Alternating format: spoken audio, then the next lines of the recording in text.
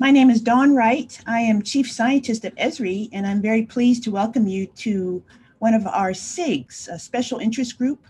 This is a climate special interest group entitled A New Era of Climate Understanding. And we have a new administration, as we all know, and that brings with it many opportunities to better understand the impacts of climate change on many areas of national interest. And hence, this special interest group meeting will be a panel discussion with leading representatives of several federal agencies offering their perspectives from their agency's work to measure, analyze, and promote the understanding of the impacts of climate change. So we are extremely pleased to welcome a distinguished slate of panelists this morning. So I'm going to put that up on the screen for you. And we are anticipating a fantastic discussion among them. And as you can see, we have NASA with congratulations continuing for the Perseverance rover, Argonne National Laboratory of the U.S. Department of Energy, NOAA, and the U.S. Forest Service. I am going to introduce our panelists each in turn, but we are extremely excited, especially about these agencies, because they are in fact spatial data agencies in our view at Esri. Spatial is a very huge percentage of the data that these agencies have invested literally billions of dollars in. Spatial is special. It lies at the heart of just about everything that matters to these agencies and to us, such as where to, for instance, best sustainably feed a rapidly growing population, where to ensure resilient water supplies, where to mitigate and adapt to a changing climate. All of these are inherently spatial issues. So we are going to launch in now to statements, short statements by each of our panelists representing these organizations, these agencies. And so I'm very pleased to start first with Lawrence Friedel of NASA.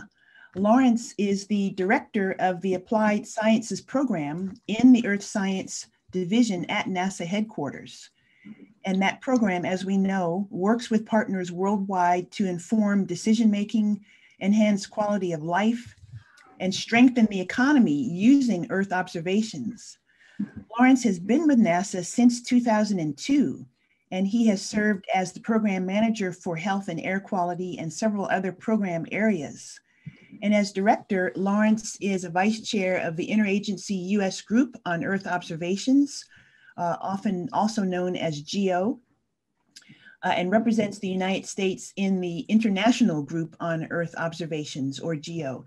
He serves as the NASA principal for the Interagency Civil Applications Committee and is on the International Committee for Remote Sensing of Environment. And before joining NASA, Lawrence worked at the U.S. Environmental Protection Agency, where he focused on applications of geospatial data and technology. And he also served as a space shuttle flight controller in NASA's mission control. Lawrence received a master's degree in public policy from Harvard's Kennedy School of Government, where he specialized in science and technology policy. And before that, he received a bachelor's degree in mechanical and aerospace engineering from Princeton University. He also received a certificate in space policy and law from the International Space University.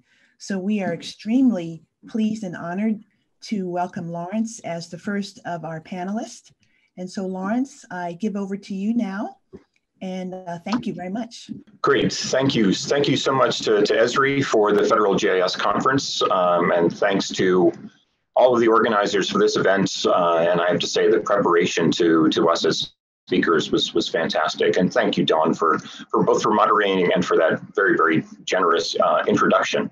So when Esri first talked to us about it, I think we were thinking like, wow, climate. That is a really, really broad topic, and it's really rich. In fact, a couple of weeks ago, the administration recently, they asked us to let them know what parts of NASA Earth Science dealt with climate. And our first initial reaction internally was sort of like, yes, all of it. We obviously then followed up with specific information like every satellite mission, all of our research areas, all of our application areas and all. And why is this? It's because climate is part of the overall Earth system. And really what NASA does, like other agencies on the panel, looks at the Earth from this complete Earth system science standpoint, where everything is interacting with one another. And so to look at climate is essentially just looking at many of the different aspects. We certainly recognize the fact that, you know, when you have emissions, that is a driver and a forcer to create, you know, the climate change, and then that climate change and the increased CO2 and other, you know, other levels, that essentially creates drivers and forcings for these other elements like sea level rise and, you know, the melting ice caps and all that. And so to look at it, you know, you sort of have to look at the whole thing. And so I wanted to quickly talk about sort of three topics today. One is quickly about the climate observations, a little bit about what we're doing on climate modeling, and then getting a little bit in terms of how we're seeing it from the standpoint of the application of climate data. And so together with the airborne campaigns and the ground sensors that we have, NASA is really sort of known for the satellite piece. And so the space-based observations, we've got 20 satellites.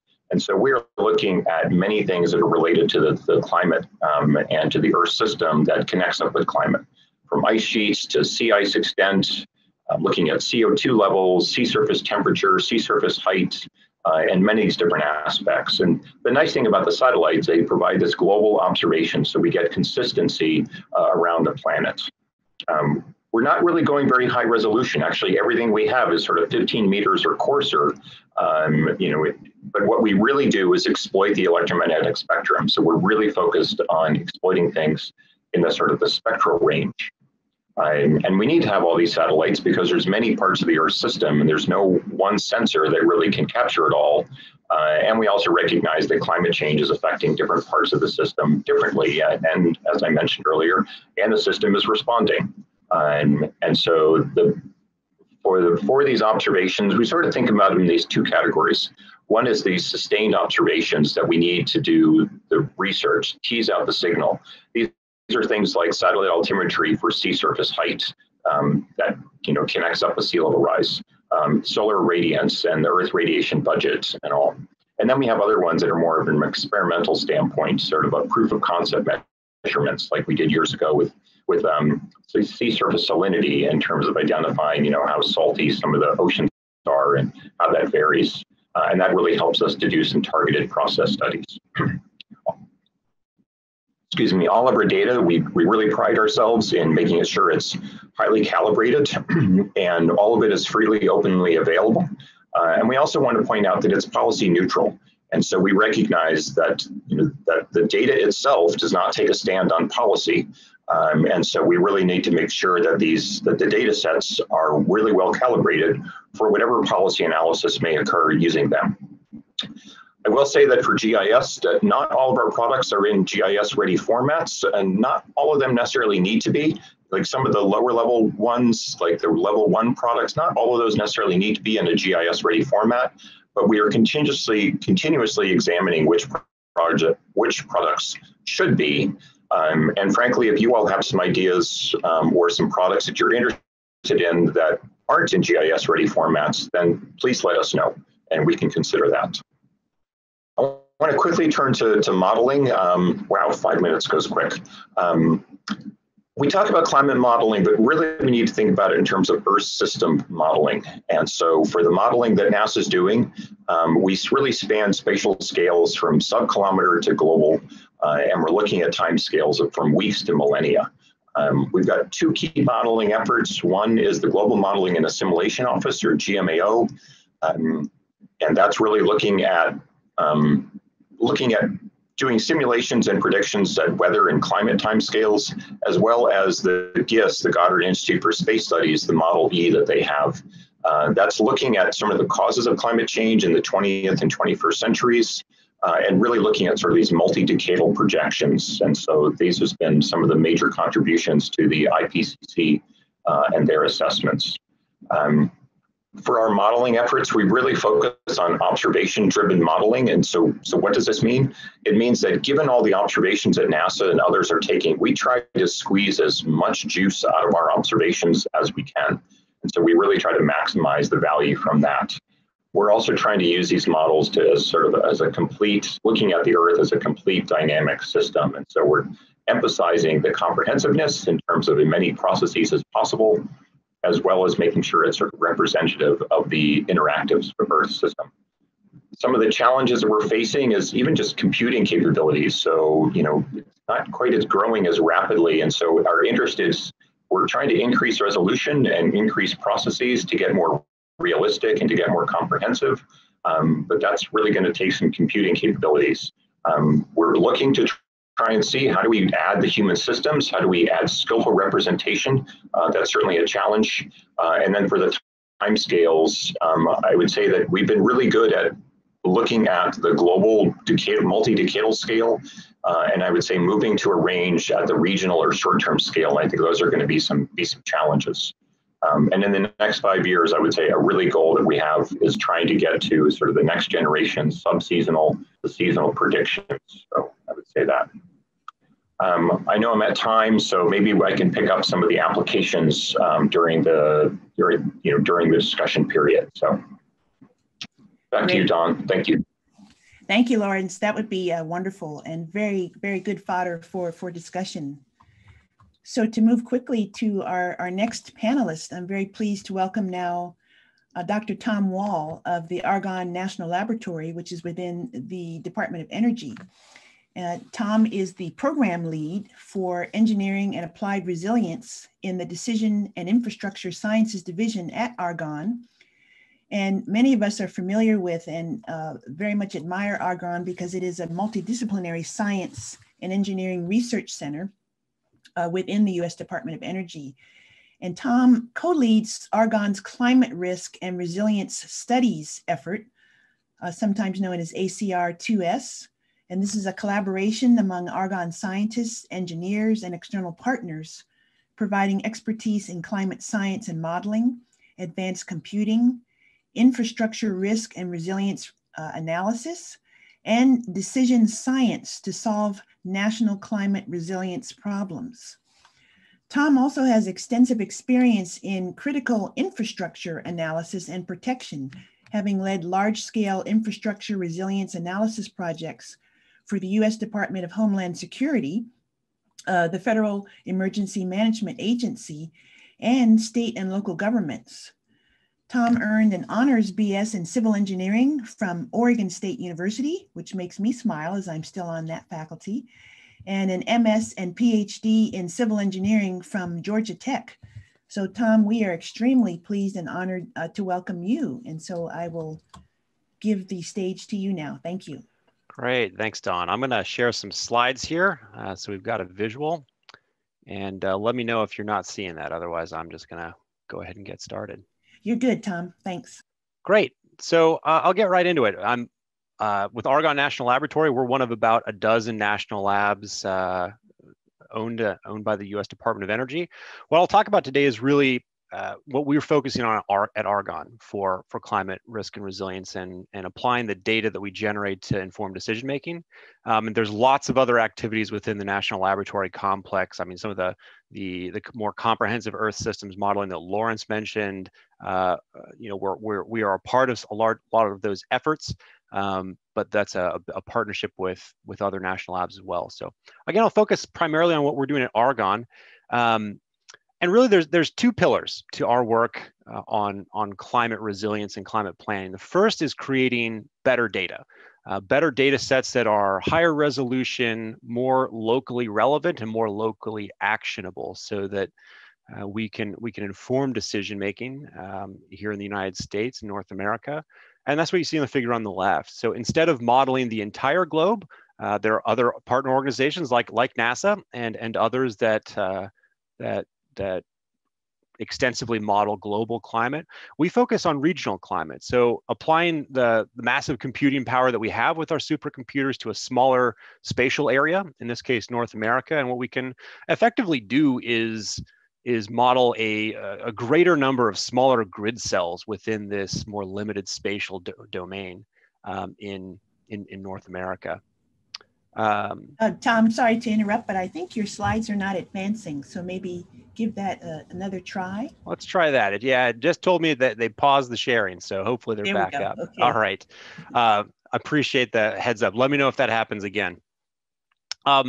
So by focusing on a smaller spatial domain, in this case, just North America, and having a greater number of smaller grid cells, it's just like on your cell phone or a digital camera. If you have a greater number of smaller pixels in the same space, you get a clearer picture. And so in doing this for North America, we can project it at more local scales, how climate will occur and evolve in the future. And then the second piece of this is then applying that information, that knowledge, that data to inform decision making, to make communities more resilient, to reduce the risk to infrastructure in the future, and to begin working with engineers and planners to apply that data to inform this proactive decision making to enhance our resilience. And so I want to just take a quick detour to unpack this term risk, because I think this underscores the importance of geospatial analysis and geospatial data as a foundational component to this work. There's lots of different definitions of risk. Most modern definitions have some component of vulnerability. And so if we then further unpack this idea of vulnerability, this sort of three-pillar idea here is a concept advanced by the Intergovernmental Panel on Climate Change, the IPCC, that your vulnerability to a bad thing is a function of your exposure to that bad thing, your sensitivity to that bad thing, and then your ability to adapt to that.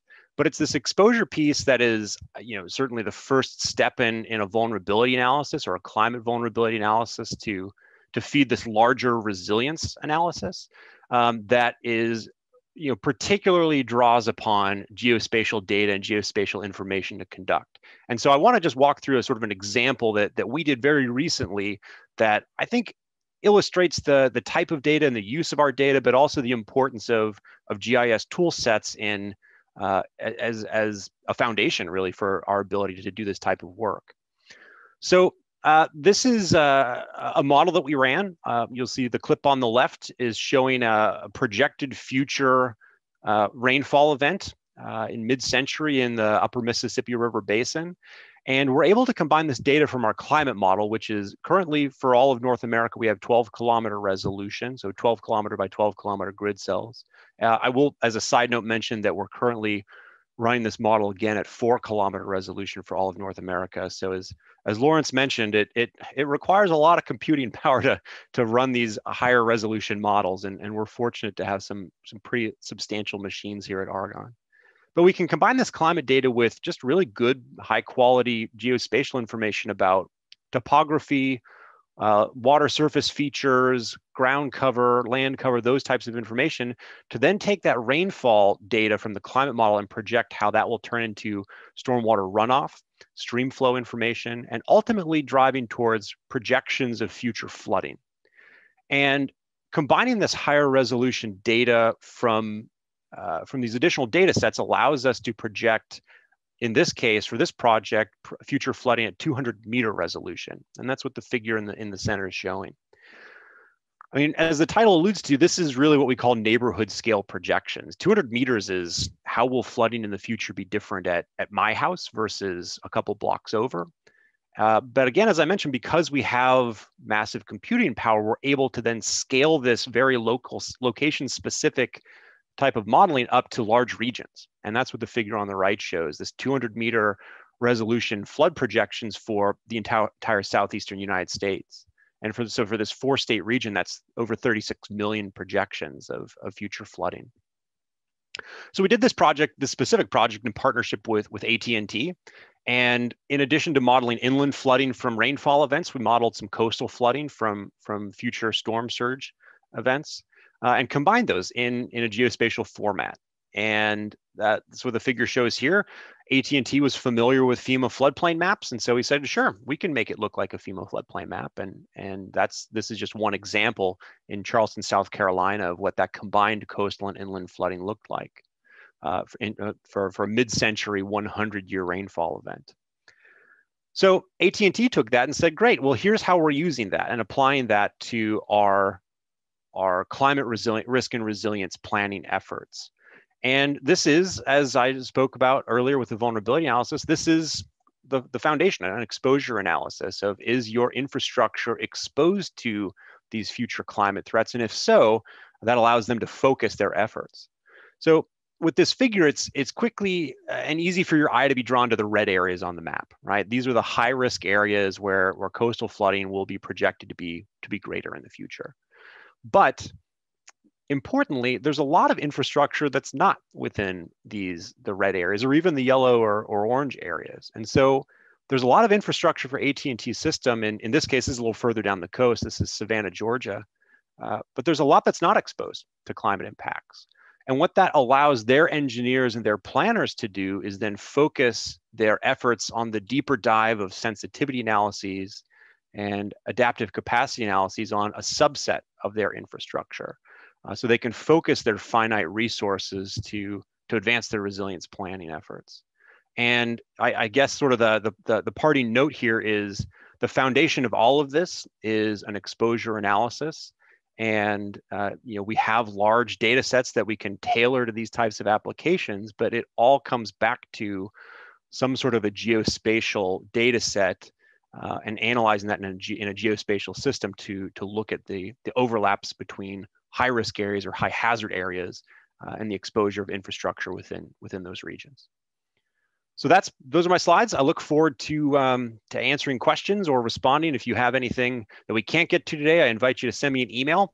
But other than that, Dawn, I'll turn it back to you. All right.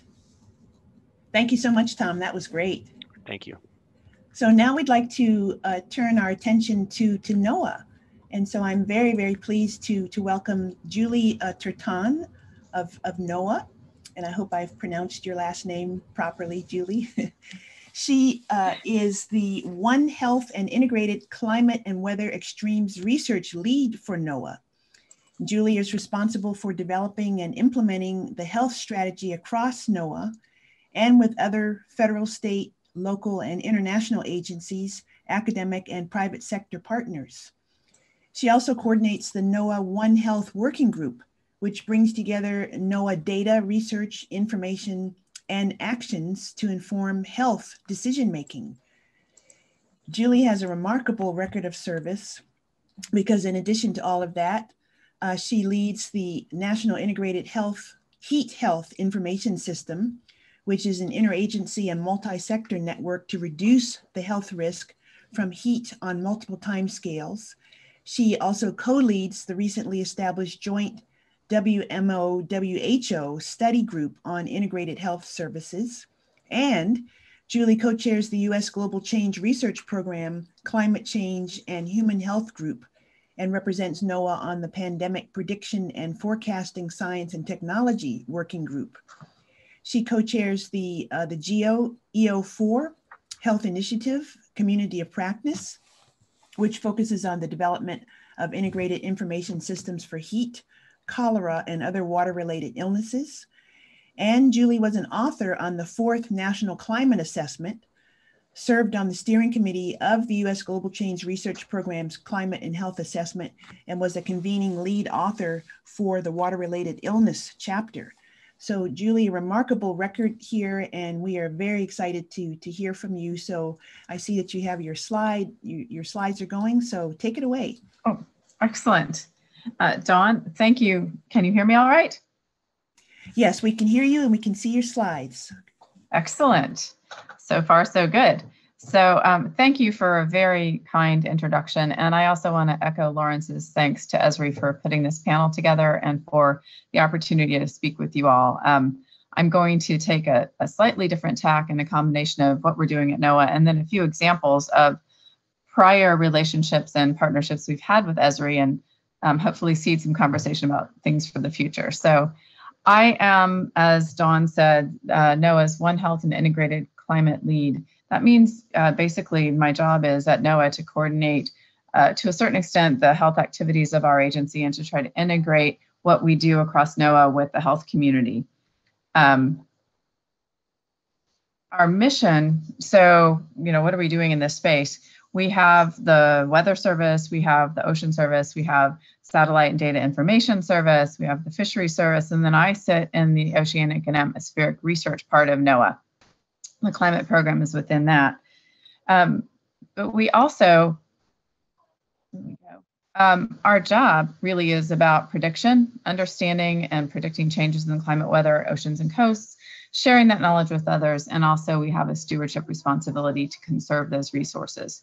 So we come at it from a slightly different lens in terms of understanding what's necessary, what's needed, what we should be predicting, what we should be observing to be able to make those predictions, what is just the base data that's needed. Not everything doesn't need a prediction or a forecast, but we do work pretty hard to make sure that the predictions and forecasts we make at multiple timescales are useful. And so my interface is with the health community and to make sure that those interactions are as useful as they can be.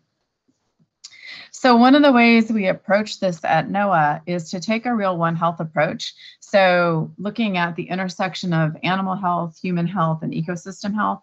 And a lot of what we bring to the table is environmental health, ecosystem health, the climate data, the weather data, the ocean data. But we do have a strong marine animal and fisheries component, and there's a marine animal health piece to all of this too. So we've organized within NOAA, as you see here, along these basic lines of vector-borne, waterborne, air quality, heat and extremes, benefits from the sea, including, healthy fish and natural products from the sea, which we won't get into here, and a few other things. So that's how we're approaching it at NOAA and have for quite a while. So this pulls together different parts of our agency working on health and allows us an opportunity to talk and plan and scheme together, basically. So the piece of this I mentioned here, where is the extreme conditions? I wanted to focus a little bit on the heat component of this, because this is just illustrative of one of the partnerships that, that we have with Esri. But before going any further, I wanted to reinforce the point that the prior two speakers have made, and that is the issue of scale. We have satellites. NOAA does fly some satellites, but we also do a lot of the in situ observations. The scale issue, especially when it comes to health, is a real challenge. I mean, we have global partnerships and we have global systems, global atmospheric and oceanic systems that affect, very regional, sub-regional, and local scales. And heat is a really good example of that. Heat is a very local thing, but it takes a ship out in the middle of the sea doing observations on a sustained basis to make a heat forecast at all. So there's a really good example of how it all needs to come together.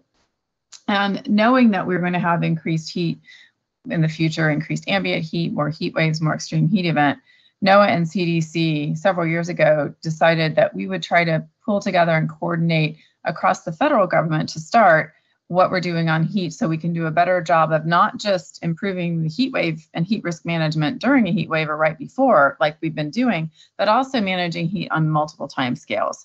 And so you can see the agencies here, where 8 or 9 agencies have been in an interagency partnership on National Integrated Heat Health Information System, NIHIS. And I've got a link at the end if you want, but also if you just Google NIHIS, you'll find it. But the point I wanted to touch on here is there are a couple components to it. It's not just an interagency group. We really work to get down to the local level and understand user needs, so we can begin to bridge this gap between, what kind of information do we have at a national or subnational or regional level, and what do decision makers need, and at what scale do they need it. And we did a couple of pilots, and to start, we were trying to figure out how to get this global information together and what kind of additional resources we could pull together. And this map is one of our early products of NIHIS, and it was based on the partnership with Esri, taking CDC's Social Vulnerability Index, some data from NOAA, some data from NASA, other agencies as well, and trying to put it together in a more comprehensive way that it was searchable, then actionable for folks. We're in the process of giving this a new lease on life and giving it a little bit more of an update. But this was a pretty big exercise and pretty novel at the time. It even included the ability to predict and look at trends in predictions of heat. And I will embarrass, hopefully, Jeff Donzie, who might be on the phone here. But in order to do this, I wanted to highlight the nature of the partnership. We don't mean to just, shove things off to anybody. This is a partnership, and this bottom corner here is one of your Esri colleagues actually participating in one of our workshops with decision makers to try and help figure out what this map should do. It was doing other things than just this map, but really trying to figure from the user orientation how this should work. So I wanted to just highlight that one piece, and this is one example of a workshop for one of our pilots. We only did a handful of pilots, but we're hoping we can start to do more and really engage with users in a more substantial way. The one thing we are doing, though, is a series of urban heat island mappings with other partners. And we've got, I think, almost 33 cities. And by the end of the summer, we'll have 33 cities running. And so working with you guys to, as a community, not just Esri, to figure out how to make sure that information is well utilized is one of the opportunities for future collaboration, I think. And then I just wanted to put a couple of other examples. Using environmental information, climate information to predict suitability of a disease outbreak, mosquito habitats, things like that. It doesn't mean that you're predicting dengue on, February 23rd. It means that you might have an environment that is more suitable to either the habitat or environmental factors that are conducive to disease transmission. So there are many layers of doing climate sensitive to disease prediction that can be useful without having to have a model that goes all the way to predicting dengue on day X for this population, which would be a great goal, but you have steps along the way that are still quite doable and will help us manage the scale issue as well. And I'd say the same for on the water side. I want the flood model that my colleague from Argonne just mentioned, because if we can begin to couple these things together, we can do a much better job of actually tracking and mapping and maybe predicting or at least projecting future risks for harmful algal blooms and vibrios and other coastal health threats. So I wanted to just wrap up here and say I think there are a few opportunities, not the least of which is actually codifying and making more aware of the importance of health to the environmental and earth science community. I mean, I think, people generally understand it, but still it is one of those issues that falls between the cracks of agencies. And I want to give kudos to NASA. I think your air quality and applications program is probably the longest standing sustained funding program that has been providing resources to understand this intersection of how to use at least satellite data for managing health risks. So we need more of those sustained kind of programs and dialogues.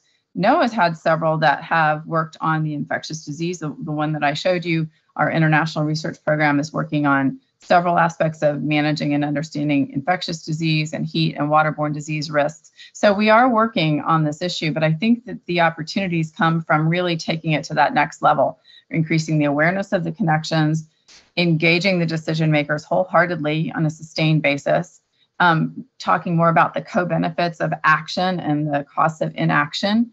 And then looking at things like, coastal infrastructure, with the coastal zone issues, what are the healthcare and healthcare facility infrastructure issues? We can take it up to a higher level than just individuals. We can be looking at both population level, public health, as well as a little bit more smaller scale. So I think with that, I see Dawn's coming back on. I will stop sharing and thank you for the time.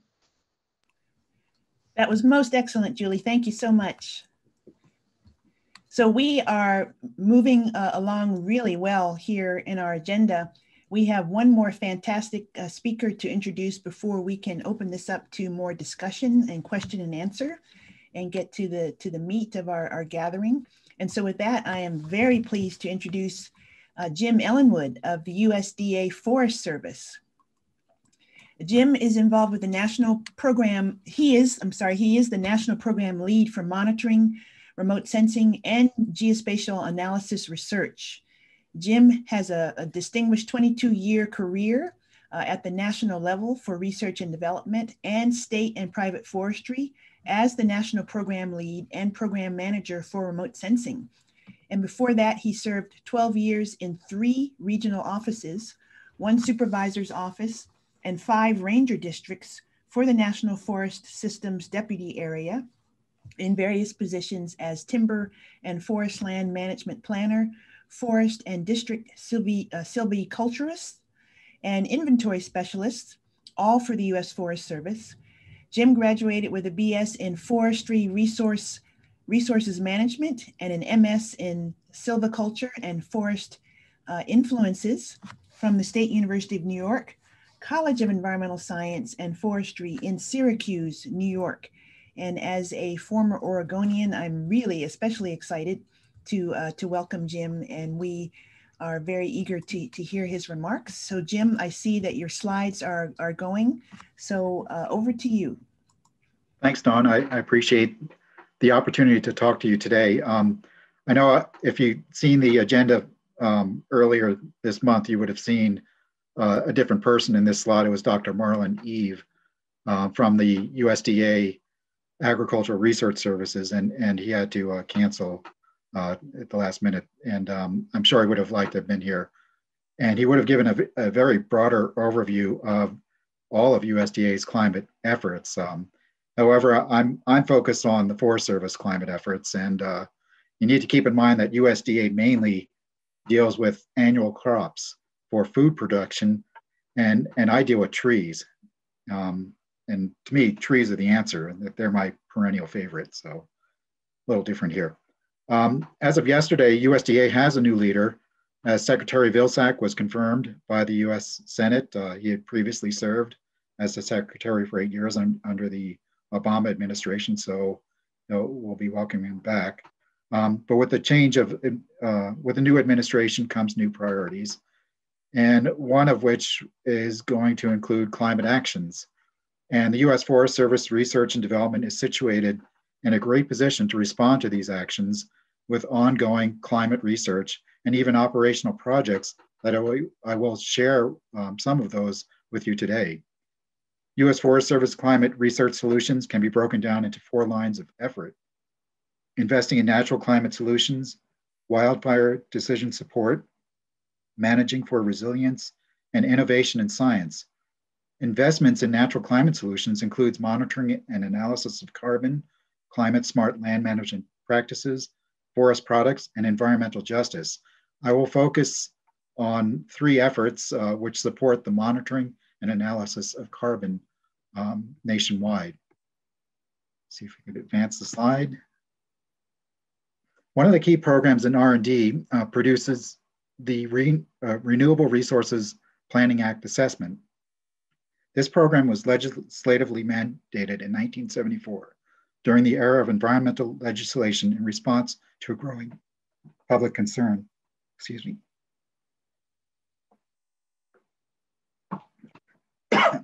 Tea with lemon, I hope that helps.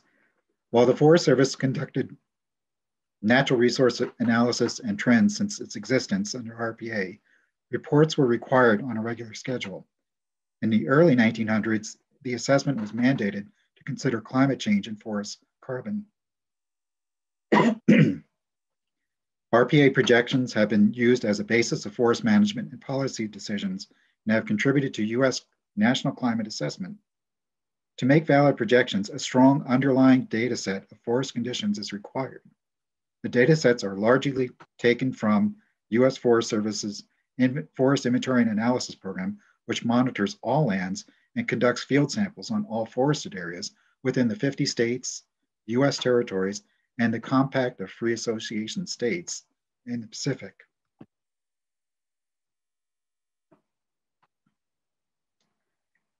The US Forest Service Inventory and Analysis Program, in association with key partners, excuse me, sorry. In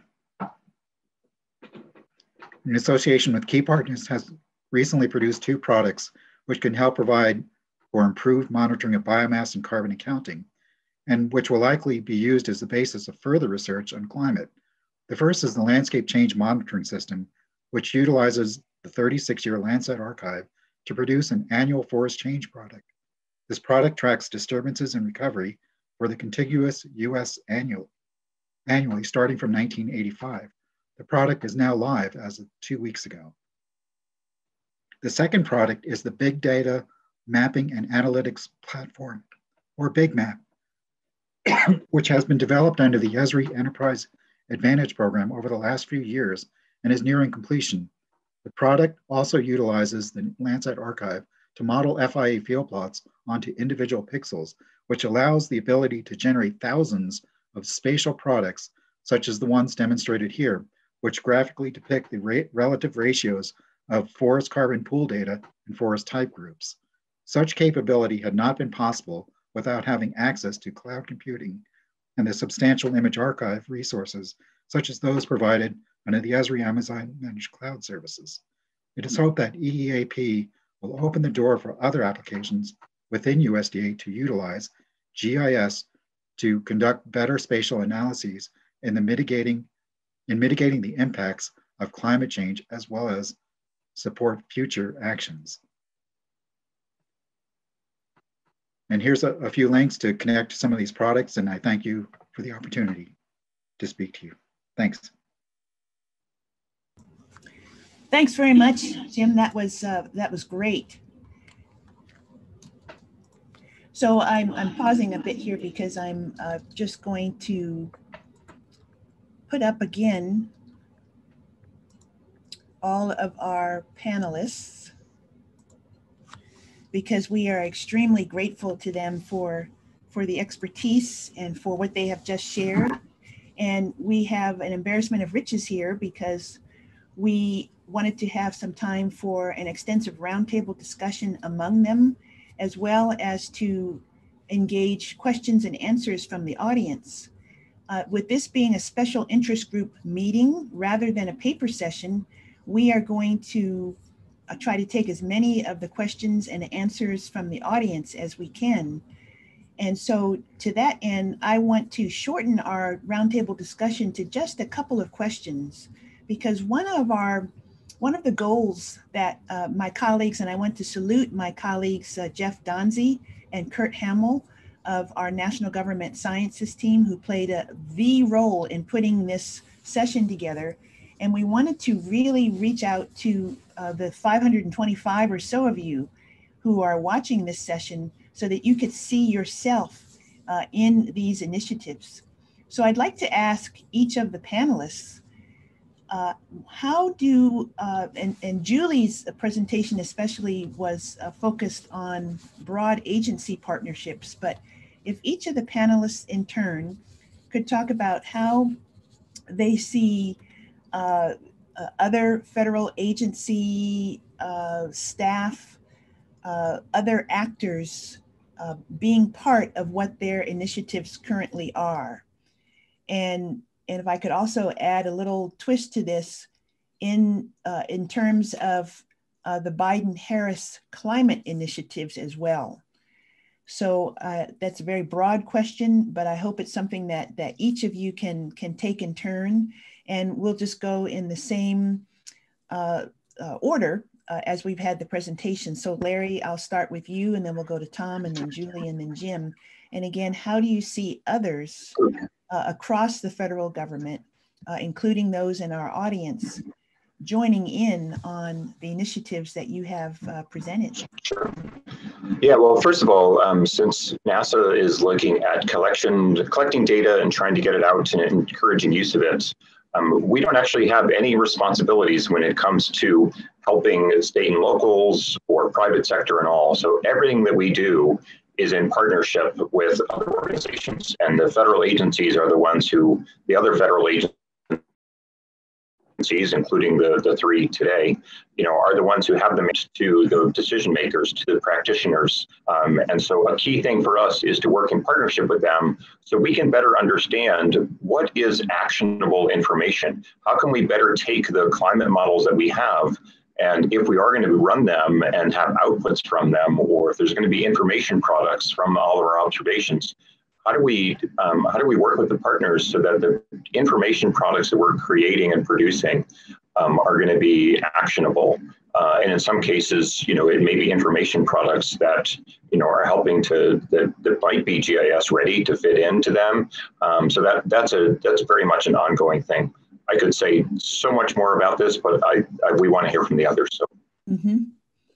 And relative to the Biden-Harris action climate activities, when we read through the executive orders, while NASA may not necessarily be called out specifically in those executive orders, when we read it, we're like, in general, you're not going to be able to accomplish anything in those executive orders if we don't have the observations and the modeling capabilities that are going to be critical to help identify some of the vulnerabilities, some of the potential impacts.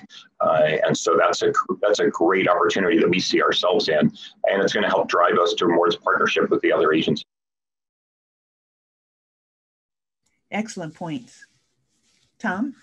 Yeah, no, it's a wonderful question. I have an answer that's similar to Lawrence's, because the national laboratories are here to advance scientific understanding to the benefit of the nation. And so our focus on better climate modeling is to advance the science of climate modeling, but also to be able to provide that data as a national resource.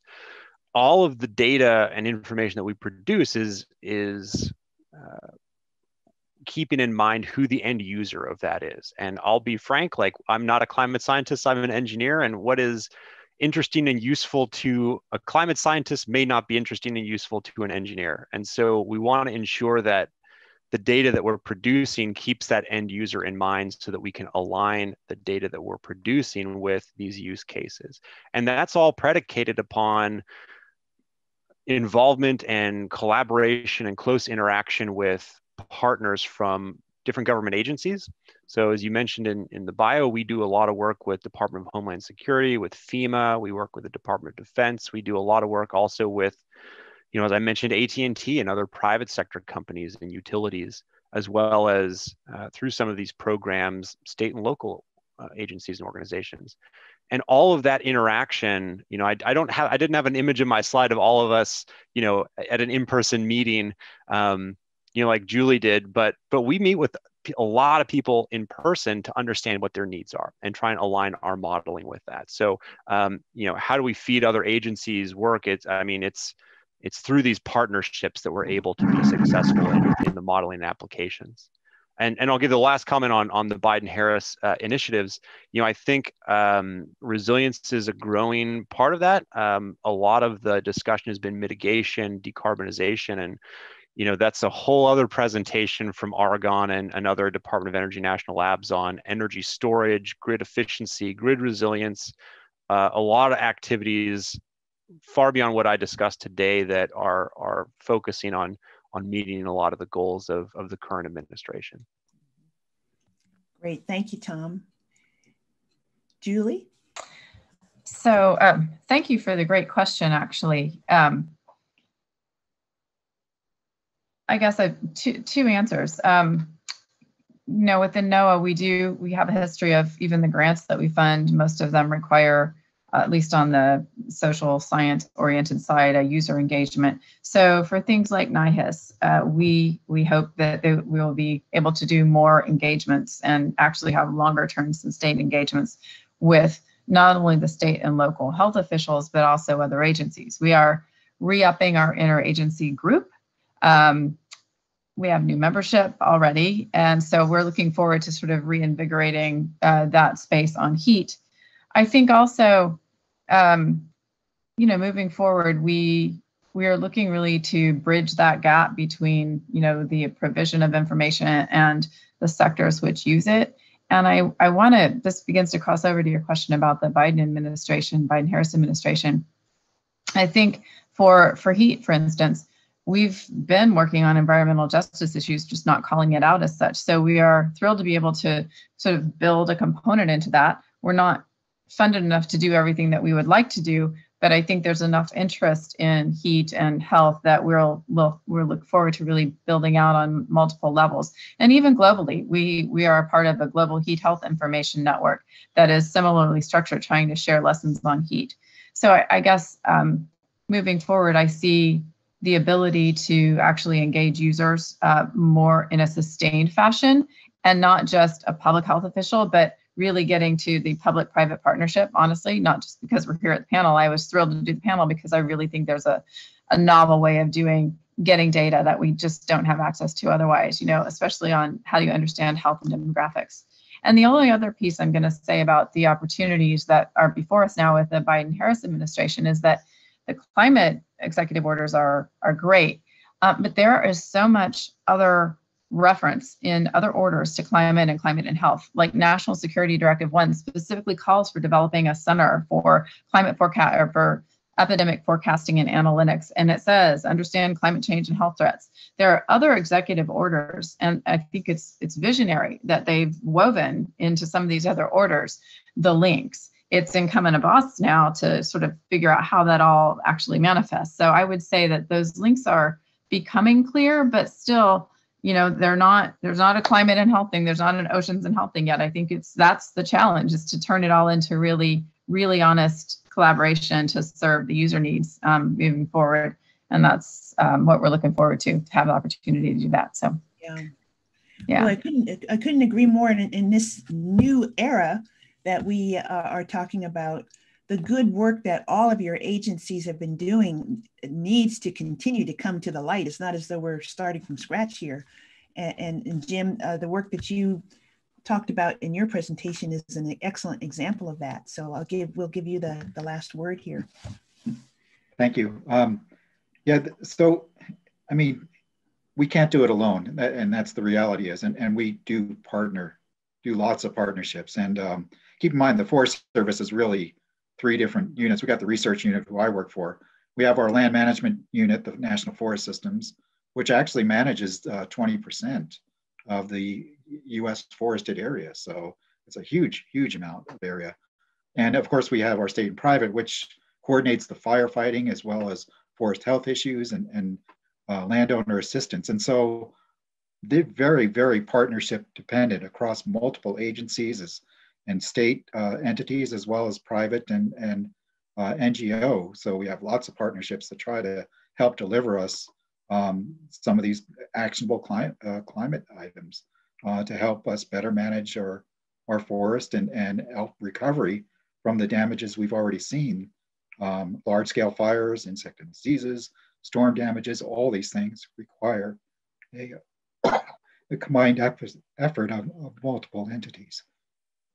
And I'm going to lose my voice again. Okay. We don't want you to lose your voice, Jim. Your voice is extremely important, as are all of the voices on our panel. We have about 8 minutes left, and we have a whole spate of questions, which is a testament to the wonderful communication that all 4 of you did in presenting your work. So we're not going to be able to get to all of the questions, but I'm going to dive in here to a couple that have been upvoted by the audience. The first one is actually very relevant to what we were just discussing with regard to the Biden-Harris executive order, which calls out specific appointments for agency staffing positions. So the question is, have your agencies been able to appoint individuals under the new executive order?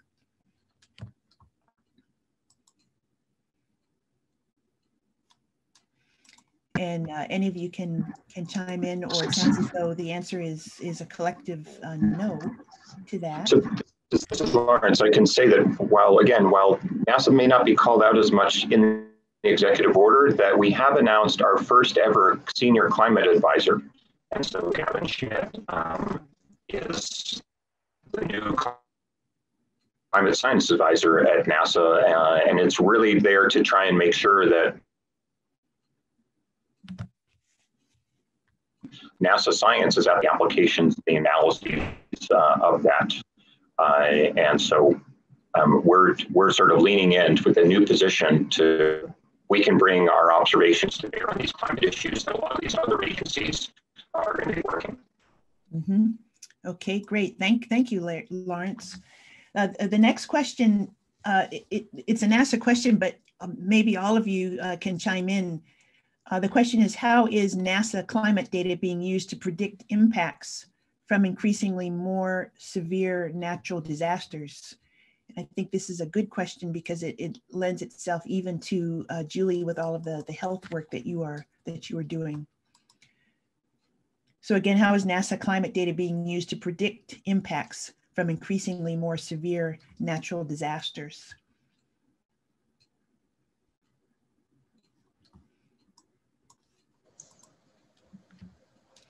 I just answered, but I was wondering if the others might be able to sort of talk about how they're using NASA data. If not, I can certainly provide. Did you want Julie or someone to go first, Dawn?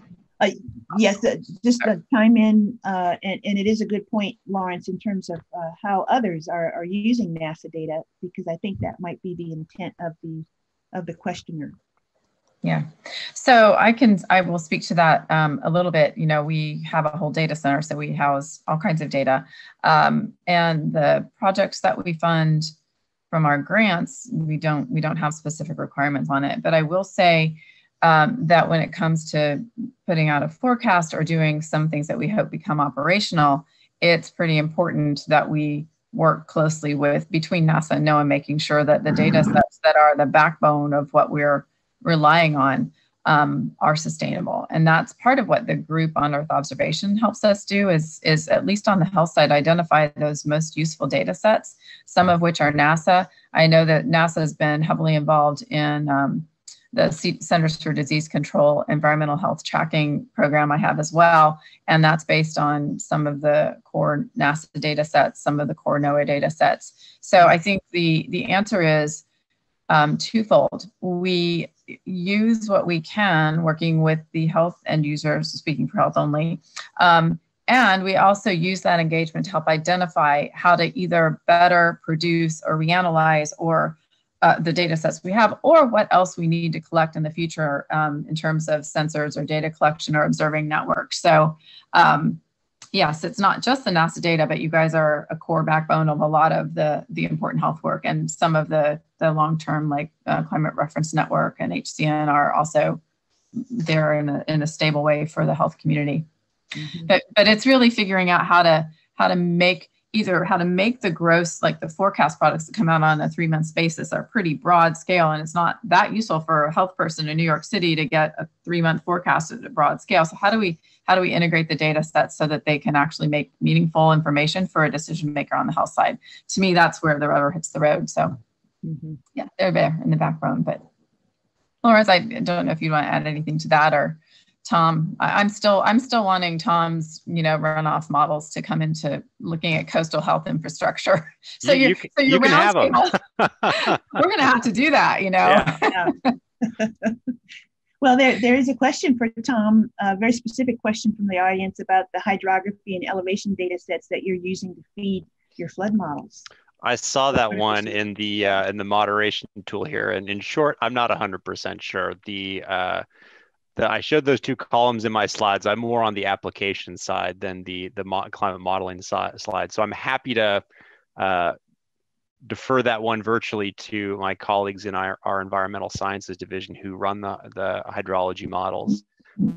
I will say the tools that we use, the climate model, regional climate model, is called the Weather Research Forecasting Model. This is from the National Center of Atmospheric Research, NCAR, and the hydrologic model that I showed in the clip is WRF Hydro, which is a package that is associated with the Weather Research and Forecasting Model. So that would be, I think, the first thing to investigate online. And then if you have more specific questions to whoever asked that, I'd be happy to shoot me an email and we can chat that way.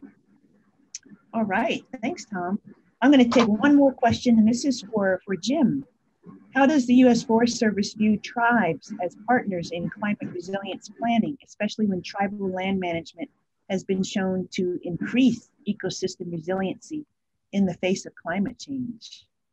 We definitely, our local units, as well as our national units, are thoroughly engaged with our partners, with tribal partners, especially in the local areas. They bring a certain level of expertise to the to the general operations, but they also we work in conjunction with being able to engage with them to try to mitigate actions that require changes to the I'm not speaking well here. They are very thoroughly engaged in all our management plans. They offer us support, especially in fire mitigation, to try to help us combat the ongoing threat from fires, as well as some of the challenges that are associated with trying to restore some of these ecosystems, especially in watersheds, as well as the revegetation. We used to have a pretty big reforestation program, and they were actually growing seedlings for us in some cases. But now we're probably going to have to be looking at other sources to try to help get us to the point of. Sorry, I'm about to lose my voice again. Oh, that's okay, Jim. Let's save your voice, as I think we're about to get to the end of our session here. So thank you for that, and thank you so much to all of our panelists, to the audience. Clearly, we have much more to discuss, and we do at Esri have another event, which might be a venue for which we can continue our discussion, which is the Esri Ocean Weather and Climate Forum in November. And so please stay tuned for that. Go to www.esri.com/events/ocean. That's one way to quickly get to that site. And we look forward to indeed continuing the conversation among all of the panelists, all of the agencies, with us at Esri, with you in the audience. And we thank you so much for attending.